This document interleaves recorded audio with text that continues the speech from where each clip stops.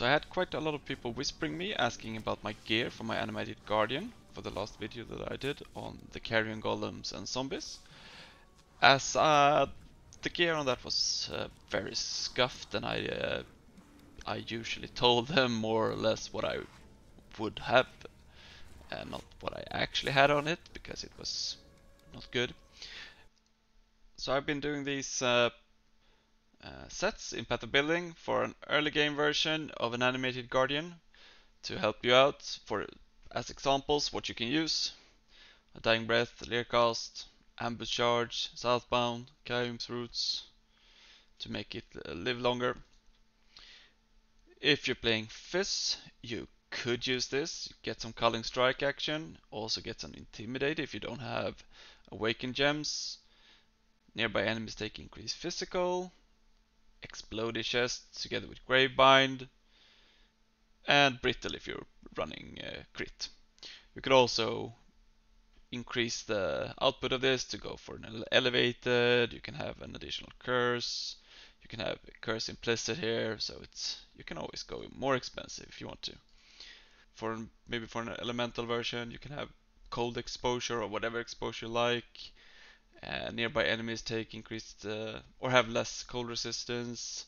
You can have nearby enemies are blinded. So this is the really expensive version that I will equip on my SRS. It has a Kingmaker. Thank you GGG for nerfing minions without nerfing it. Crown of the Tyrant for extra chaos damage. Garb for crit immunity, among other things. Asenats for temporary chains and explosions, and Windscreen for an extra curse. I don't think it's needed, but it's also fun to use your currency. I added these notes so you can go and check on the wiki. So here on the wiki you have a lot of more examples of helmets and body armors that you can use to match your build and match your wallet, so to speak. So that's a very good useful tool to save somewhere for you. Another important thing for your animated guardian to make sure it survives, you will need some extra resist for it. So go into your calcs tab and then choose the animated guardian, press show minion stats, and then you can see all the resist on your animated guardian.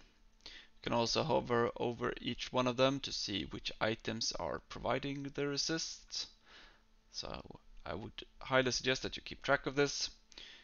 If you want even more defensive layers, you can go and take one of the defensive masteries, which gives them an additional 8 to max resist. It's very helpful to keep the animated guardian alive. I hope this helps some people, since there was a few questions regarding it. If there's any more questions, write them below and I'll see if I can answer them. Thank you very much. Bye bye. I'm also gonna do some more upgrades to my SRS character and see if I can do some bossing with it. This is just a very quick showcase.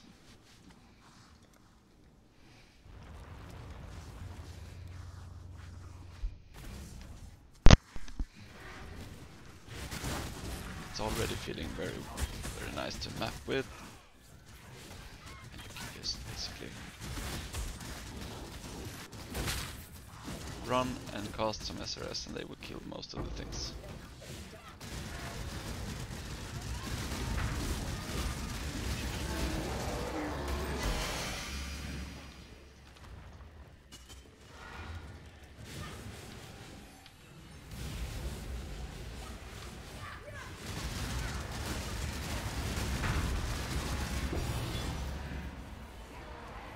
Pretty decent.